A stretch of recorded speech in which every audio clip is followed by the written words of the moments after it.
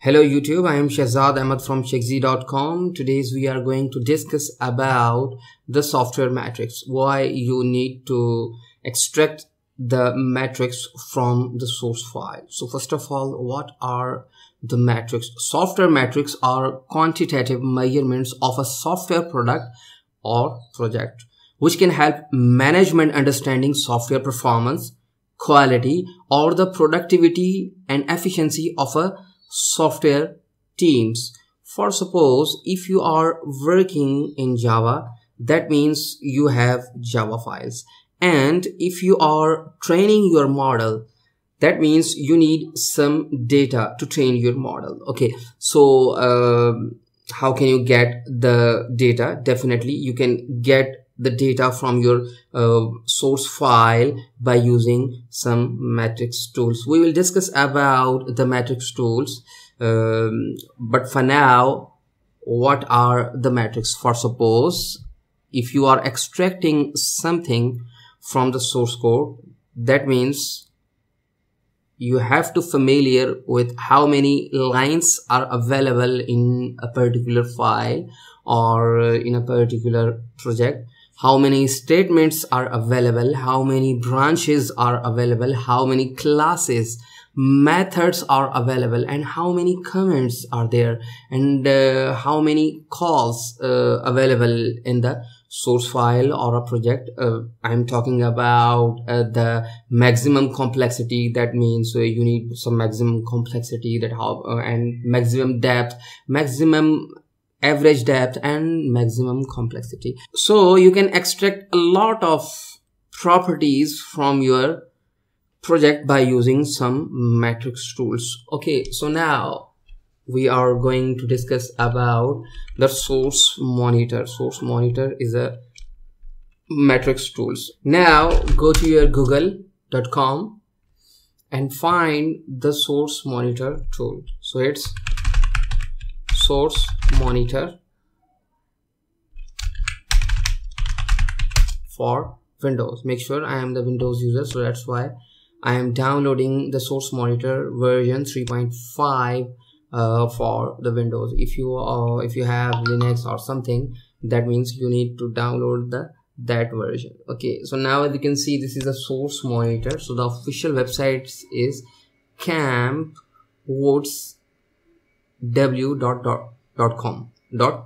Okay, so this is software camp. So this is the Campwood software. Okay, so now you can also donate. So as you can see, they are saying collect metrics in a fast single pass through source files, or as you can see, measures metrics for source code written in C, C++, C#, VBNet, and Java, Visual Basic, or HTML. Okay, so now as you can see, included method and functionality level metrics for C++, C, C#, VB, .NET, Java, and Delphin. Okay, so now download this tool. So how can you download? As you can see, they are saying download source via HTML, or click here for a list of bugs. So click on this,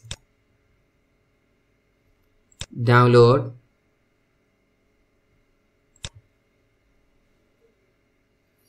It's 2.493 MB file. Wait for a few seconds so I can easily download this. Okay, now open this. Yes, install this in your drive. Make sure I'm installing this here. You can also change the directory. Next, so it's a source monitor. Setup will create the program's shortcuts.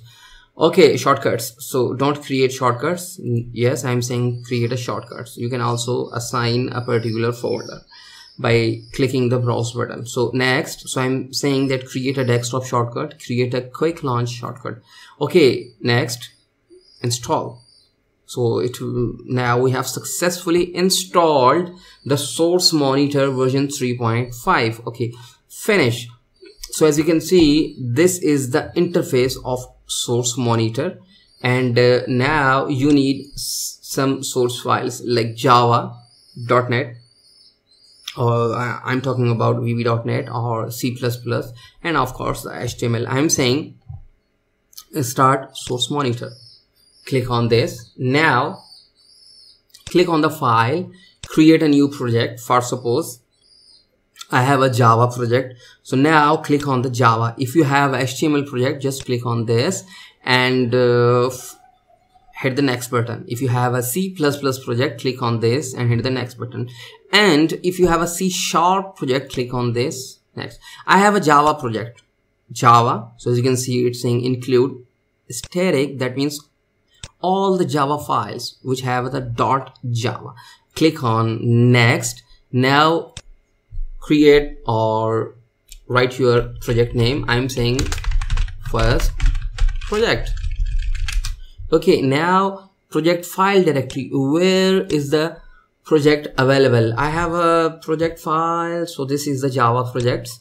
Now as you can see, patent info system. So this is the project, and I'm saying this is the folder.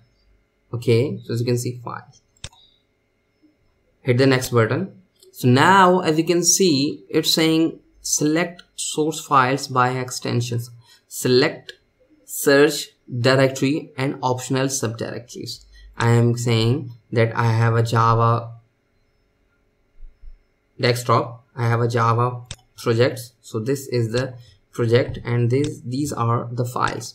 Okay, now I am saying source code subdirectory. I'm saying fetch all the subdirectory. You can also say that no subdirectories, or you can also customize by selecting your folders or files. I'm saying collect all subdirectories. Now hit the next button. I'm saying used modify complexity matrix. I'm saying do not count blank line. I'm saying ignore continuous header and footer comments. Okay, now you can also uncheck these, so it's totally depend upon you. Click on the next button. Now as you can see, it's saying select project file storage format. So these are the two formats available, .smp or .smp.roj. I'm saying okay, fine, hit the next button. Now this is the checkpoint name. I'm saying all project or all files, all files. Okay, now I'm saying hit the next button. You can also allow parsing of UTF-8 files. I'm saying next. Now it's ready to go. Click finish to create project as a specified above. So these are the list. Now click on this.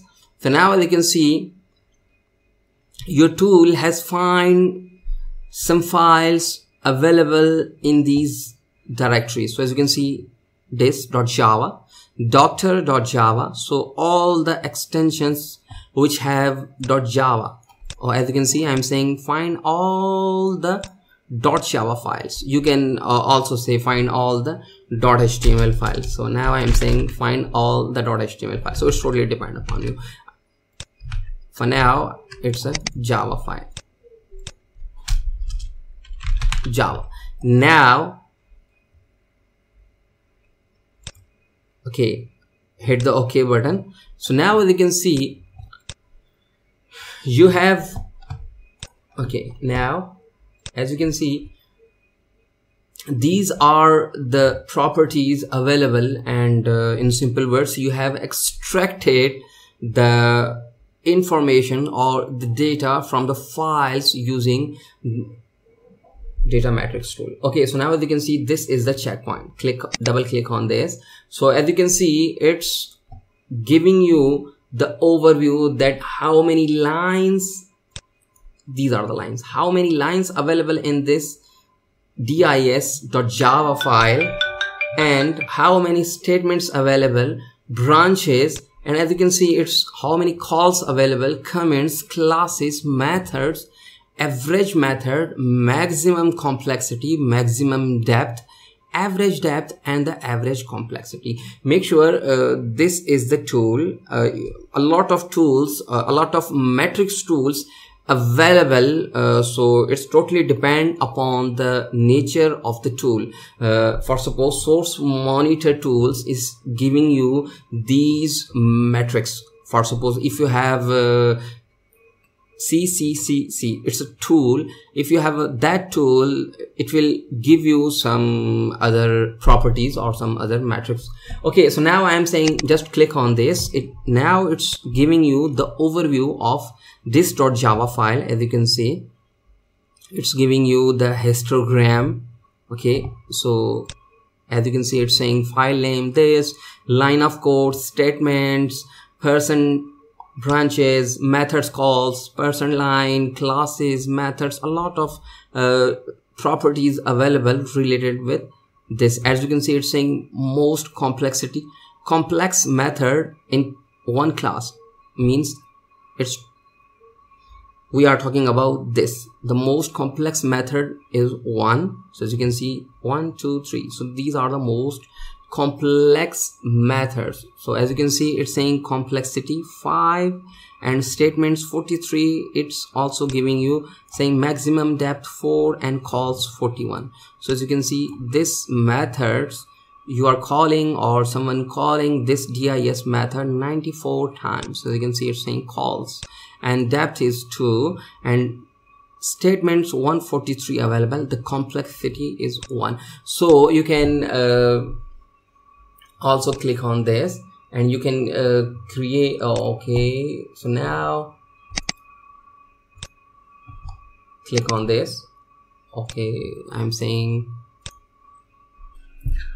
now you can also create some other checkpoints. Right click and now create new checkpoint. As you can see, it's saying remove these files. Hit this. As you can see, it's giving you dis.java. Now I'm saying this checkpoint name is dis file.